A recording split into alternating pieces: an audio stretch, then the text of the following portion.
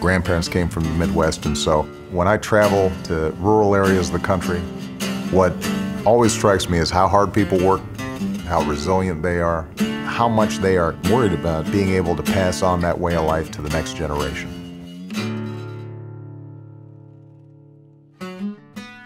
We're looking at this huge barn that got painted in '08, and it's the classic, to me, the classic Obama barn, Barack Obama campaign for change.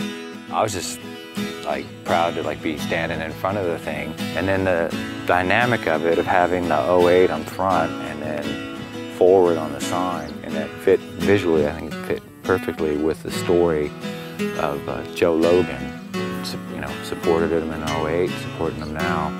Frankly, I was very enthusiastic about his candidacy in 2008. So we thought about the idea of painting barns, and I said, hey, I've got a beautiful old white barn that's been in my family for generations, and it's something I'm very proud of. I think it actually represents rural communities very, very well.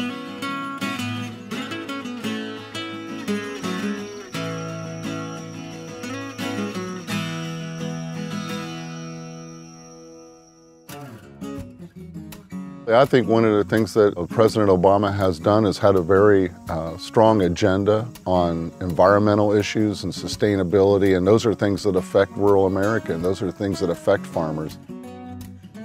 If you empower people, if you set up parameters and circumstances for them to have the opportunity to succeed, initiatives like rural development investment, which he has done in spades, those investments really return a great deal to rural communities.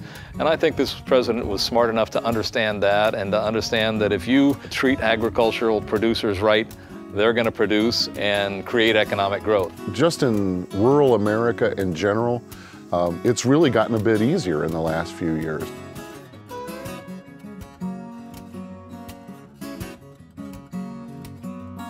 To me, Mitt Romney's policies are far too much along the lines of the 8 years that got us into this mess. And going forward, I think that there's a much better position to be in. I don't feel any connection to Mitt Romney. I mean, he's so far removed from what my life is about. My thinking about Mitt Romney and him identifying with the people in rural Ohio is, I don't think it exists, I think we've made progress in the last 4 years, and I like the direction that we're going. I see good things that can come out of Obama's administration. Even though this guy is not a farmer, he really gets rural communities. He really gets rural economies, and he's going to do well for agriculture.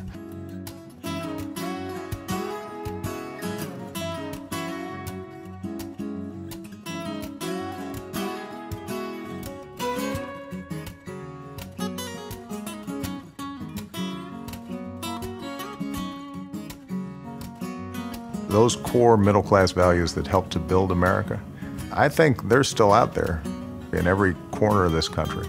And that's why we've spent a lot of time on how we build on the strengths of rural America.